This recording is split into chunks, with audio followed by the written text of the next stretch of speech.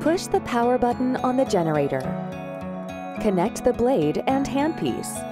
Hold the handpiece in the vertical direction and connect the handpiece to the blade. Hold it only with your fingers and turn the rotation knob clockwise.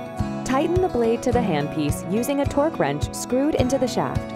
Rotate it until you hear the click sound twice.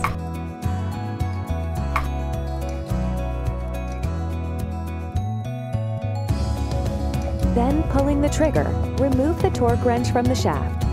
Remove the stopper on the min-max switch. If a min or max selecting switch is not in neutral, switch checking pop-up will appear. Check if the switch is in neutral and touch the pop-up to close it. Then, calibration will be done automatically.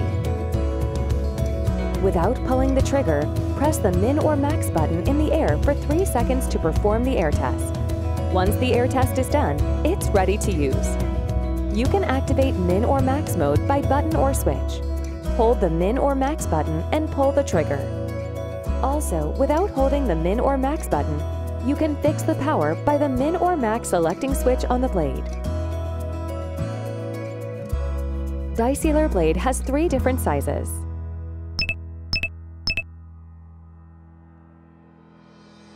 Disealor also has a scissor-type blade, which the blade and handpiece are already combined. Since the whole parts are disposable, you don't have to sterilize the handpiece separately. It will help you to shorten the preparation time. If you need to adjust the power depending on the case, you can adjust it precisely from the generator screen.